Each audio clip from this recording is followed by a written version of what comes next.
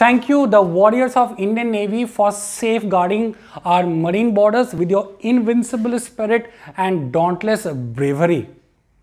Navy Day in India is celebrated on 4th December every year to recognize the contribution and the role of Indian Navy to the country.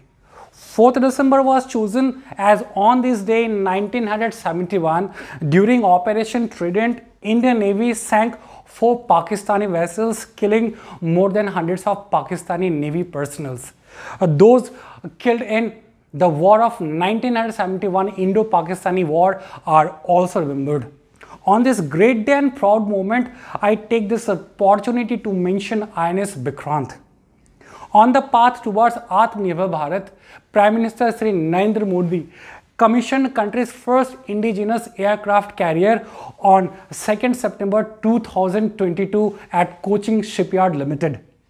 Indigenous aircraft carrier is 262 meter long, 62 meter wide, displaces 45,000 tons, cost over 19,500 crores and took 17 long years to fructify. About INS VIKRANT, Prime Minister said that INS VIKRANT is a symbol of indigenous potential, indigenous resources and indigenous skills. See, Rajnath Singh said that INS VIKRANT will protect the security and economic interest of the country.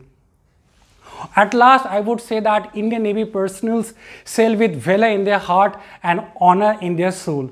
Jai Jawan, Jai Kisan, Jai Bharat, Jai Hind.